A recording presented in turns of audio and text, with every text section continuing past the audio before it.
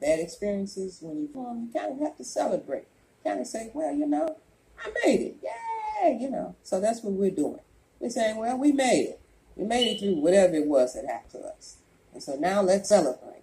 Let's feel better about ourselves. Let's feel better about everything.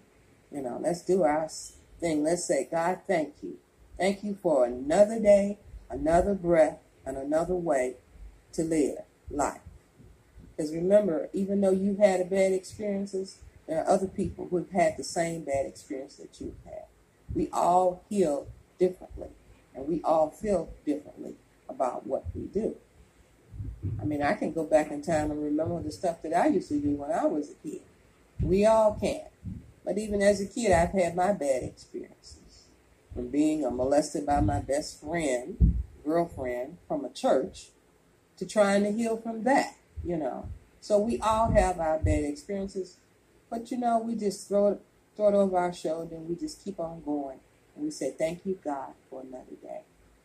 Blessed are those that can reveal the truth about life, and not always say it's negative, because it's a balance, between the good things that happen to you and the bad things that happen to you. Now, if you want to know more about me, you can go to MySpace, The Aura Show. You can read my blog that's on there. You can go to Facebook, The Aura Show. I'm on there. You can also go to Black Planet. I'm under Bristar 6, BRISTAR 6. And you can find me there and things about the Aura Show. There are so many places you can go online and find out about the Aura Show. So we hope that, we can continue on, and we will continue